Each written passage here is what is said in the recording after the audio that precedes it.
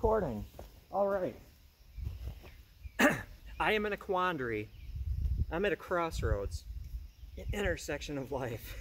Now that I've built it up, it's going to be kind of anticlimactic perhaps. And so, I have this line of bows that I need to complete in order to be like a good human being and fill my commitments. And 2 paddle bows now, and then I've got a 4th one and a 5th one I'm going to describe for you. But my quandary is, now I'm doing this one first. I also have the second one is extremely complex. It's the one that has the little jagged teeth here and the lines that have the white dots and diamonds and all this stuff and dye work. But it's been, I don't know, what, a couple months since I painted the paddle bow, so I'm going to do the simple one first.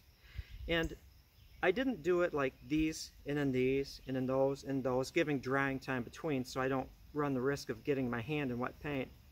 I did it all black on one side because I would like to black and then white, which may not be as popular with somebody wanting to buy a Raven paddle bow. Personally, I think it adds so much to have the yin and yang, the black and the white, you know, night and day. But I don't know. I honestly don't know. I'll think about it. I mean, certainly feel free to comment on whether or not you like a more standard, like black, or a more, I think, mystical kind of, for lack of a better word, black and white. And so that is that. I don't have the other paddle bow down here, but I am going to paint a picture of words. I'm going to grab this bow right here.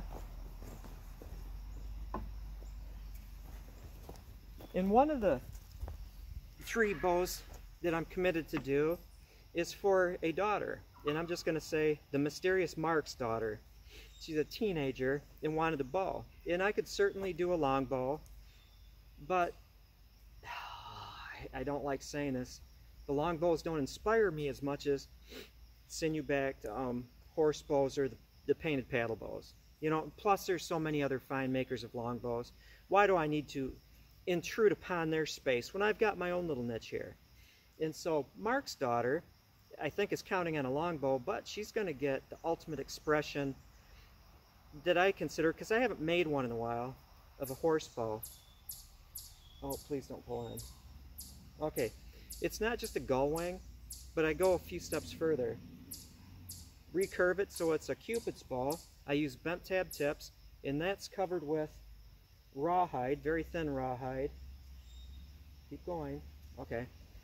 And then they have mid-limb wraps. Typically they're very heavy. This one's not going to be. So I've got sinew mid-limb wraps. I'll have sinew wraps outside the handle. Underneath the leather is simply a spiral. And so right off the bat, Cupid bow. Wonderful shape. Bent tab tips. Kind of like a hoopah bow. Covered with rawhide. Now, I'm going to continue it further. I'm going to take on these mid-limb wraps, which have sinew, and right here, they're going to have snake skin just over the wrap. On the back, the belly will be visible right here, the sinew wraps. I'm going to do an X pattern with backstrap sinew. X is between this snake skin, sinew wrap, this wrap. Precise, so they cross right down the center of the back and the belly. And then the X pattern continuing down to the tip. That's about it, really. But it's going to be a cool bow. I don't know what kind of leather handle I'm going to put on it. But envision Cupid's bow, bent tab, leather over the, or rawhide over the bent tab, snake skin over the mid-limb sinew wrap, X pattern running down here. And I probably have 20 or 30 of these things. And instead of having to just describe them, I want to actually have one. And so that is that. If you're asking me how much it would cost to make one of those, in my mind, the apex of horse bows, X pattern, rattlesnake, bent tab, blah blah blah, it would be over $1,000. You know, seriously, because there's a lot of effort goes on in those style of bows. Do they have the horsehair on the end? No, they don't, because that would be kind of weird to have that bent tab. The horsehair would be at this extreme angle, but that is that. I am done. The video is over. Thank you for watching, and I'm going to find some sunshine to put this on, or in, or amongst.